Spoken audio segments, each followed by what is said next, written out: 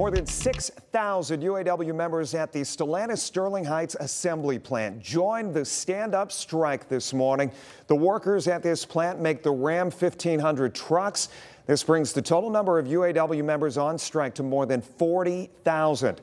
Stellantis released a statement today reading, quote, "We are outraged that the UAW has chosen to expand its strike against Stellantis." Last Thursday, it read, Stellantis presented a new improved offer to the UAW, including 23% wage increases over the life of the contract and a nearly 50% increase in contributions to the retirement savings plan.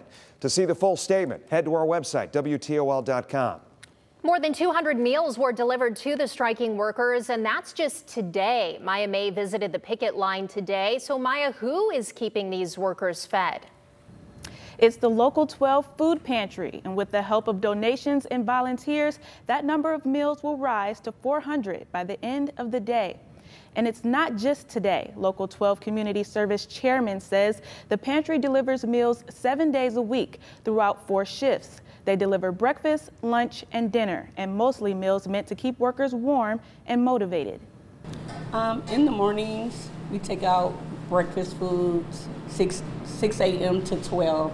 In the afternoon, we do lunch, 6 p.m. to 12 soups because it's kind of cold right now. And then from 12 at midnight to 6 a.m., we also take out soups, warmers, gloves, and all types of stuff to make sure, hot cocoa, and make sure they're great out there too.